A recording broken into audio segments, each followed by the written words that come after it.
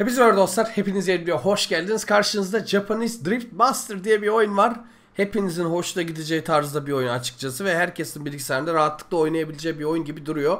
Japonya'da geçiyor kısacası ve drift yapıyorsunuz. Bildiğin Japon sokaklarında, dağlarında. Şu an tabi bizim için ufak bir kısıtlı alan var demo olduğundan ötürü. Ama full sürüm çıktığında muhtemelen çok daha geniş bir alanda yanlıyor, gazlıyor olacağız. Japon araçlarıyla beraber gerçekten müthiş gözüküyor oyun. Şu anlık tabii ki de kısıtlı gelmiş arabalar. 2 tane araba var. Menü müziğini kapattım bu arada telif olma ihtimalinden ötürü. Yoksa menü müziği falan, oyun içi müzikler gayet keyifli. Yani bireysel oynadığınızda muhakkak açıp oynayın. 2 tane araba var. Biri zaten AE86 Troyene, efsane biliyorsunuz. Diğeri de Silvia S15'i getirmişler. Silvia 15 değil, S15 diye de geçiyor değil mi bunlar? Aynen. Burada hızlanma genel değerler var gördüğünüz gibi. Ama ben ilk başta AE86 ile gideyim. O arabayı konfigüre edebiliyorsunuz kafanıza göre. Süspansiyon ayarlarını değiştirebiliyorsunuz. Fren mesafelerini, ön arka dengesini vesaire hepsini ayarlayabiliyorsunuz. Vites kutusularının dişlerinin ayarlarına kadar var. Bayağı detaylı sunmuşlar. Buradan başlayayım. Başka da zaten çok bir şey yok demo olduğundan ötürü.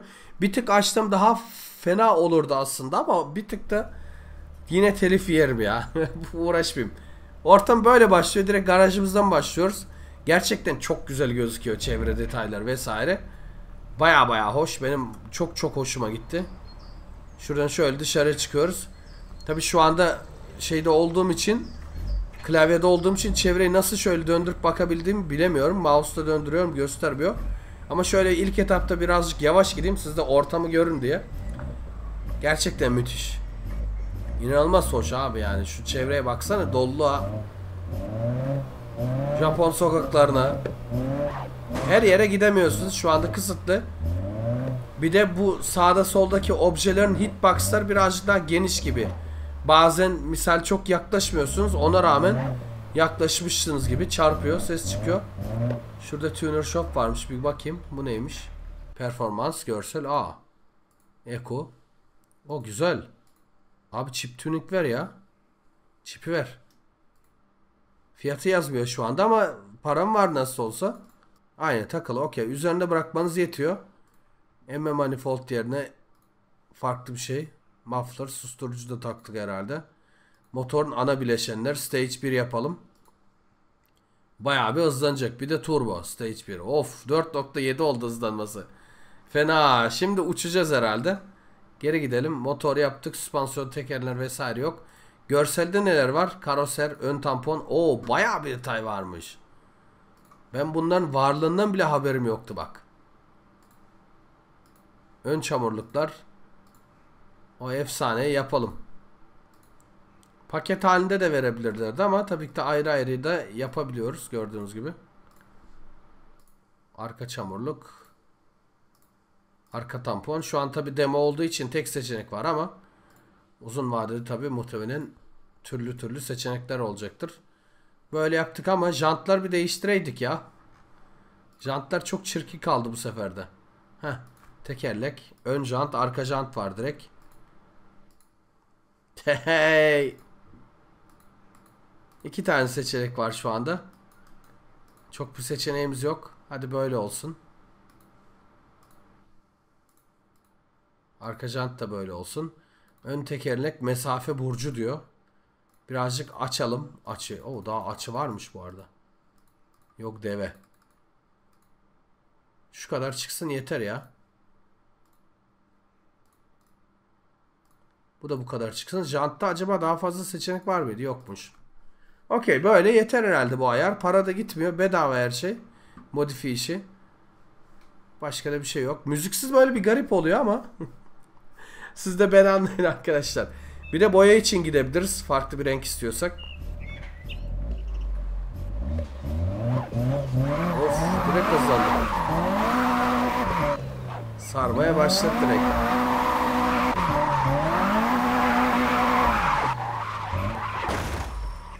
Klavyede oynayınca biraz enteresan ama bir de manuel vitesi de almadım. Otomatik araba boyaması, stok kişisel boya var. Stok renkler. Kişisel deyince istediğimiz rengi mi seçiyoruz? Buradan ayarlayıp da yapabiliyormuşuz. Güzel. Yok stok kalsın ya. Stok iyidir. Beyaz iyidir. Sırf görmek için. Jant boyama var.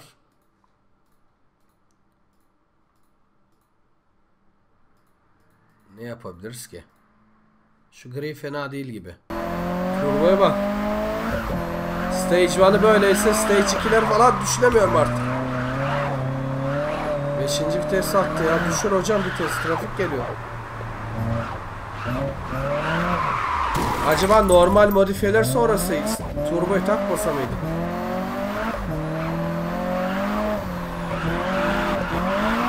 Biraz fazla abartı oldu. Çünkü yapay zeka hiç affetmiyor. Yani önündesiniz falansınız hiç görmüyor yani. Sizi çarpıyor direkt.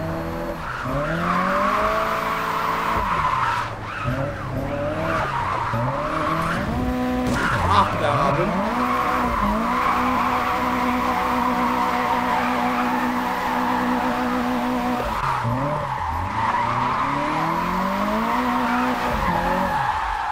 Anca şöyle anlayacağız herhalde. Aralarda derelerde.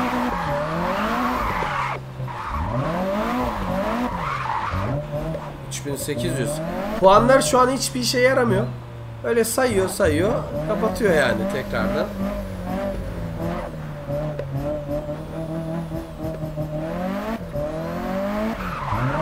Burada eğitim alanı var, oraya bir girelim. Türkçe dil desteği de var gördüğünüz gibi ama drift puanları da üstünde İngilizce yazıyor. Orada tam destek yok %100 ama birçok dil desteği var yani. Bakın 5 tane dersi olması lazım normalde ama demo için şu an sadece serbest sürüş var. Yani pist sunuyorlar ufak bir. Orada anlayacağız herhalde.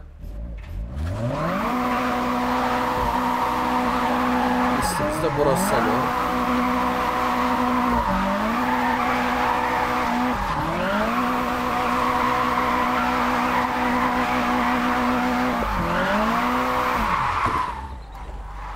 Kamera değiştirebiliyorsunuz bu arada. İç dış kameralar hepsi var.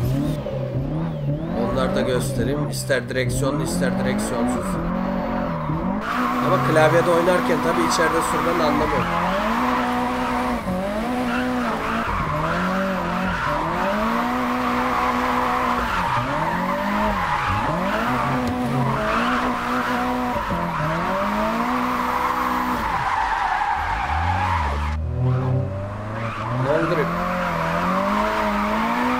Neye göre verdi anlamadım.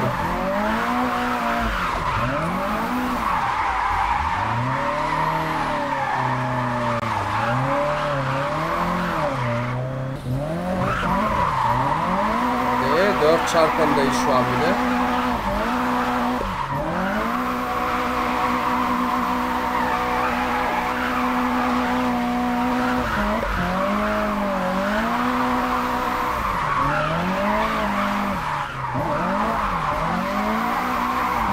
Buçuk bu 5 yok mu?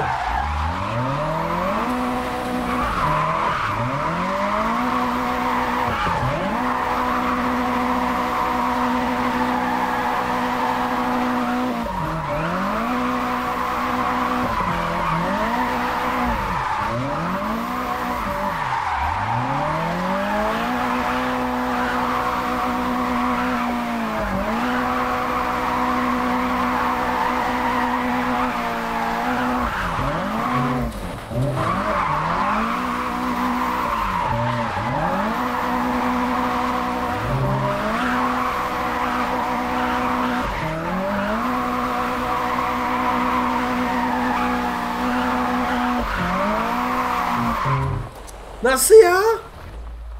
Abi 11 puan gitti mi? Ya manuel alacağım ama manuel ayarlarda söyledi de unuttum ben onun nasıl olduğunu. Vites arttırma düşürme butonu. A ve Z'ymiş, tamam, olabilecek diğer mantıklı olana geçti. Güzel, A ve Z iyidir. 3'te kalsın. At 4'e.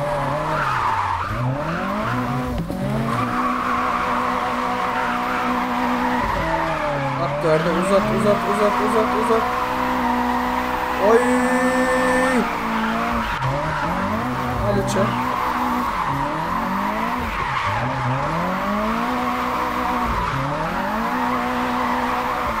Al dörde, uzat.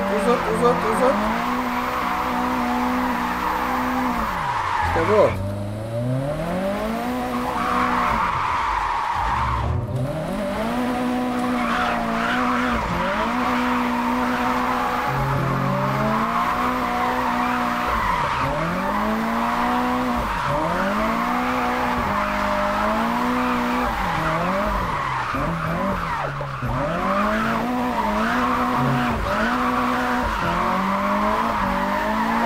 ver açıyı. Ne kadar fazla açı verirseniz de o kadar ekliyor puan gördüğünüz gibi.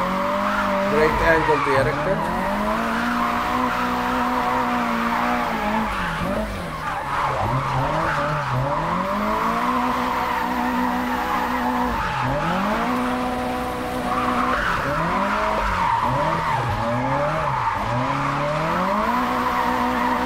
El fren gerçekten çok işlevsiz ya. İstediğin açıyı veremiyor el freni. En iyisi dengesini bozup devam etmek yine. Bir 10.000 daha yaptık. Bunu bari kaybetmeyelim.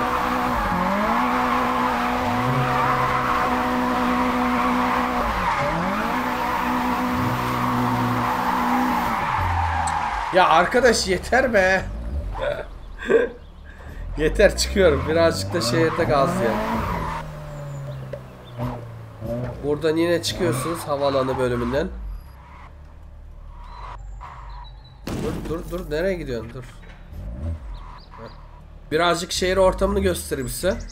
Şöyle haritadan görebilirsin. Bakalım önemli haritanı kontrol edin ve etkinliğe katılın. Bir etkinlik yok ki abi. Yani etkinlik olsa zaten bu kadarcık harita yani.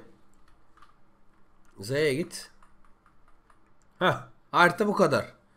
Şu otoyola girebiliyor muyum acaba? Yoksa bizim geldiğimiz yollar o otoyol mu? Sanki biz şu içerideki sokaktaydık. Aynen otoyola gidebiliriz. Bak proje Dream araba diyor. Burada zamana karşı varmış. Bakın 1.05 yapmış birisi. Sokak drifti. Aa, etkinlikler onlar galiba. Sokak drifti varmış bak. 6000 puan istiyormuş. Yapılır. Bu da zamana karşıymış. Bu da anahtardan falan mı? Seçtim. Şuraya bir göndersin beni. Gidelim. Bak, oralara gitmedim. Onu da denemiş olalım bahaneyle. Mouse kaybol.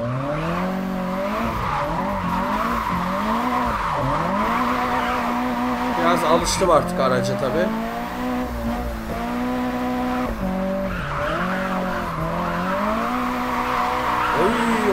Oy bu yollara gel. Tam yan optimizasyon. Oy. SS almak lazım bu açılarla. Bak SS'e gitti parmağım, ne oldu görüyor musunuz?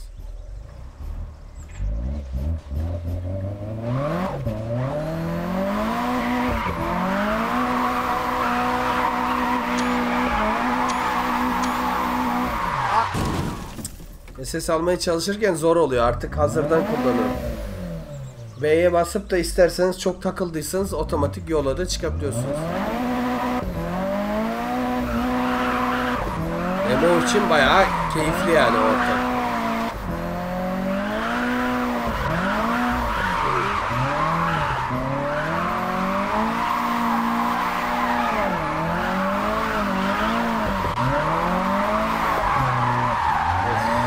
Of.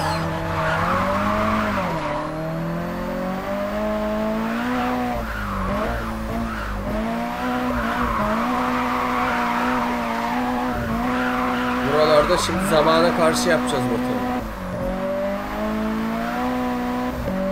Al 5'e. Oradan girecektik galiba.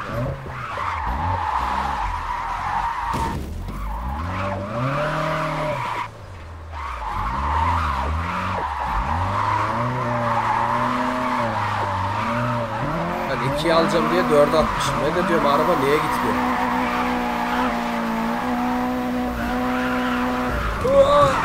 Anahtarın etkinliğine de bakacağım en son. Önce şunlara bir bakalım. Yeter artık, çarpma.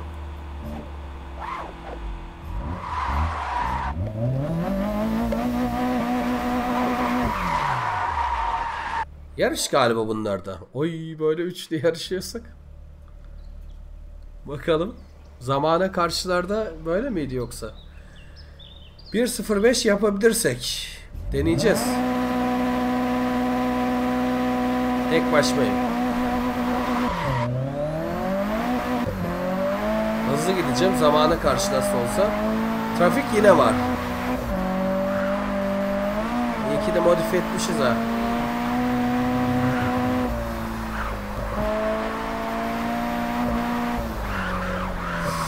Allah, yarış otomobili gibi. Burada yanlayarak girmem lazım.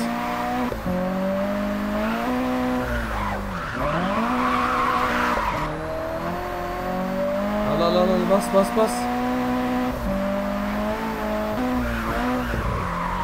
Ya fren niye dengesini bozmuyor arabanın?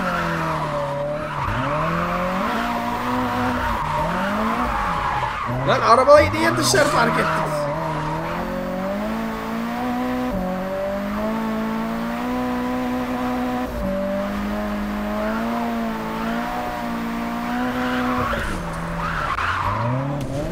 Ya hayır be, gelmiştim ama 1.05'te girdiğim yere bak. Girdiğim yere bak ya, yeniden başladı. Acele etmeyelim. Rahat gideriz. Sadece o son bölüme dikkat etmem lazım. Yol otomatikman orayı sokuyor çünkü bizi. Allah. Ya 90 FPS'ten böyle 40'lara 50'lere düşüyor.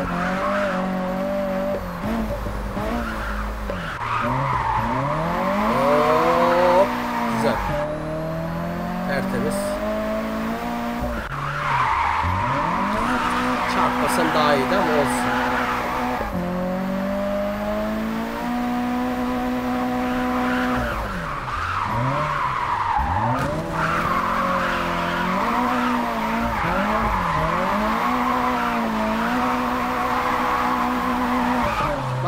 Bas. Çok yanlamayalım, gazlayalım. Sonlara doğru geliyoruz. Hızımızı kontrol edelim burada. Sağa girelim. Bam! 1.02.10. İyi, Allah bereket versin. Gayet güzel. Bu ödülden memnunum. Japonya'nın her yerinden araba ithal eden bir otomobil bayisi. Bazen batıdan biri araba galerisi mi burası? Daha önce söyleseydiniz ya hocam yani. Ben de sanıyorum ki böyle anahtarına yarışlar ya da araba etkinliği de olabilir diye düşünün. Buluşma gibi. Bakalım neler var. Yeni kasa Supranet var herhalde bu SS kullandıklarına göre. Fiyatı 1,5 milyon yen galiba. Şu anda zaten yok. Yani araba satın alma olaylarımız olacak. Bu Supra zaten. Belli. Bu MX-5'e benziyor Miata. Bu zaten bizde var. Yani bu aracı tam çıkaramadım ama bu da sanki Silvia'nın 13'ü gibi benziyor. Sanki. Döndüremiyorum da bakamıyorum. Şuradan ufak anlamaya çalışıyorum. Çok da uzun. Yalnız kaporta bölümü gereğinden fazla uzun gibi ya. Ama şuradaki ibarelerden Silvia bu ya. Hafif böyle şu ön tarafa bakarsanız R34'ün önüne de benziyor birazcık. Ama arkası net bir şekilde onun olmadığını gösteriyor. Bu kadar da uzun değil ayrıca. Bu net Supra. Yeni kasa. Toyota. Bu da eski kasa Silvia. Bence. MX-5. Yani alabileceğimiz çok bir şey yokmuş. Neyse. Batıdan da dedi ama yani. Bu da yine zamana karşıymış. 2,5 dakikalık. Burada stilin önemi yoktur ama hız kesinlikle önemlidir. En hızlı ol ve en iyi zamanı elde et diyor. 2,10 kilometrelik yol varmış. Çok da uzun sayılmaz. Akşam.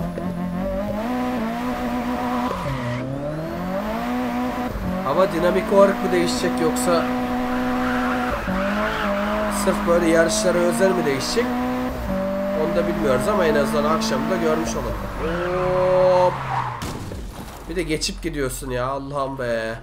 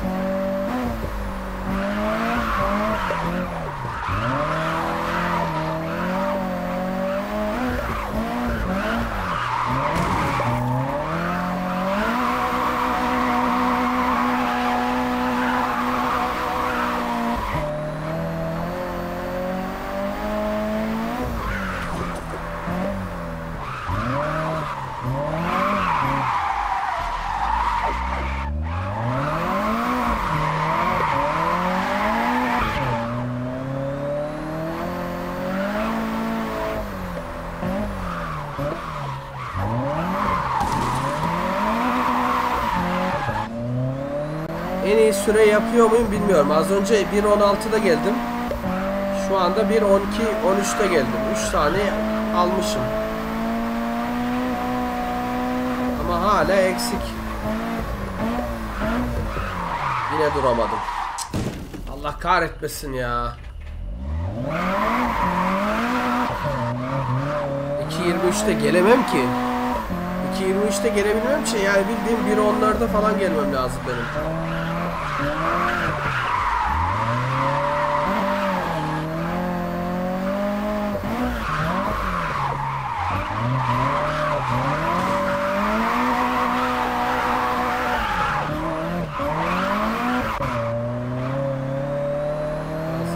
Gazla.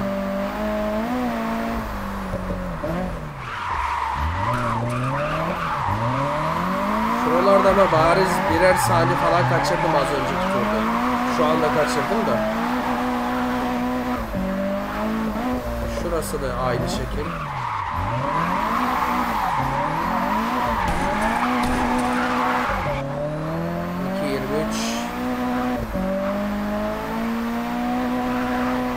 ...2.26 geldi. Yani 3 saniye kırpabilirim bence.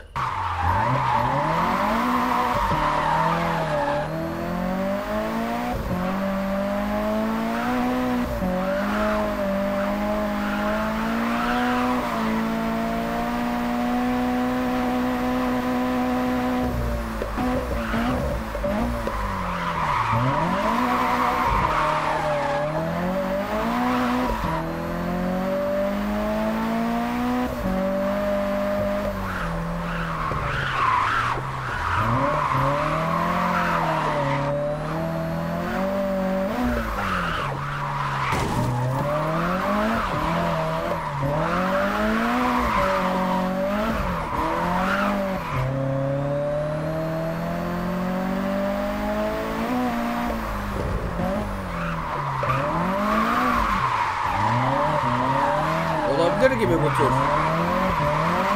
Hatasız gidiyorum şu anda. Son viraj önemli şurada.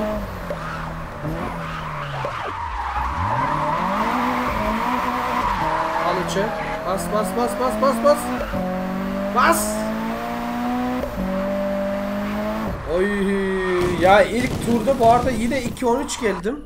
1.13 pardon. İkinci turda o kadar çok kapattım ki yani anlatamam yani. Nereden baksan bir 6 saniye falan kapatmış oldum şu an. Bayağı iyi. Süper. Kameranın da yerini değiştirmiştim az önce, fark etmişsinizdir. Abi keyifli ya. Gerçekten. Yani muhtemelen challenge'lar böyle olmayacaktır. NPC'ler olacaktır. Ve tabii ki de PvP de olabilir. Mümkün olduğu kadar çok drift diyor. Hadi bir tane de drift yapalım. Bunda artık demoyu bitirelim. Zaten başka da bir şey yoktur yani demoda. Bundan ibarettir diye varsayıyorum ben. Mouse ekranda kalması kötü. Ben de ayar oluyorum. Ya OBS'ten size kapatabiliyorum ama ben kendim rahatsız olurum sizden de.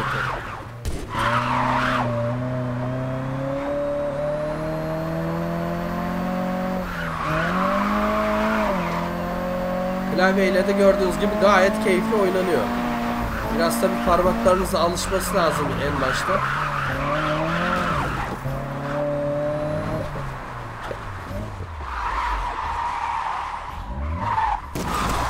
Yahu sen niye benim şehrime girdin?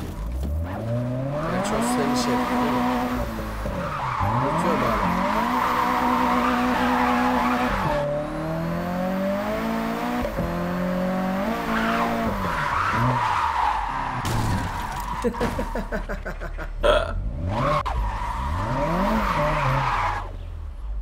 Tatlış ya, ortamları ya. Şöyle dağlık bölgede ver bize yanlama. Yine bu jip geldi şansıma.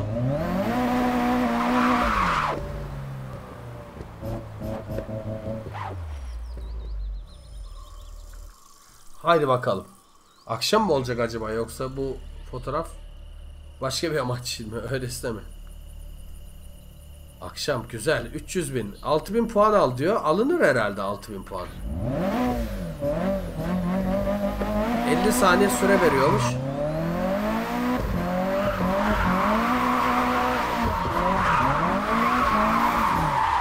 İlk etapta bir haritayı öğrenene kadar biraz sıkıntı çekeriz gibi.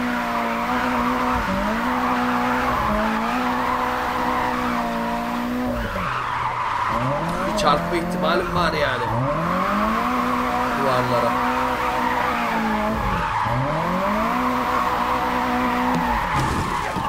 Oradan es geç işte. Finish de burada mıymış direkt? Ha, zaten çarpanı ile beraber hesaplıyor biliyorsunuz. Aslında benim 2x yapıp 3000 almam yetiyor yani. Ki yapılabilir mi 3000 herhalde? Kısaymış. Bayağı bir kısaymış.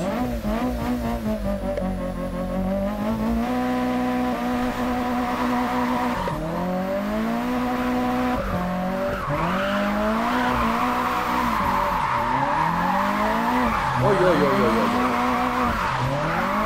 1,5 çarpan geldi.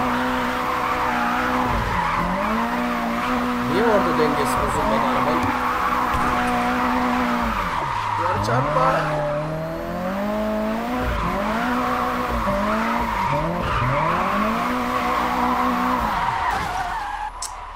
Ah be abim.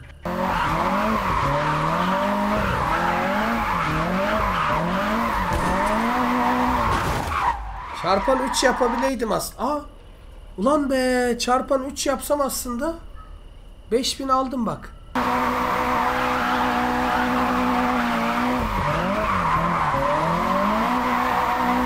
Tut tut.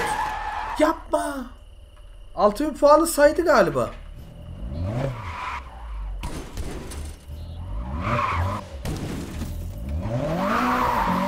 Galiba saydı puanı şu an.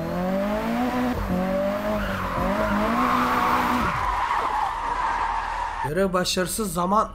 50 saniye içinde. Çarpma. Çarpma.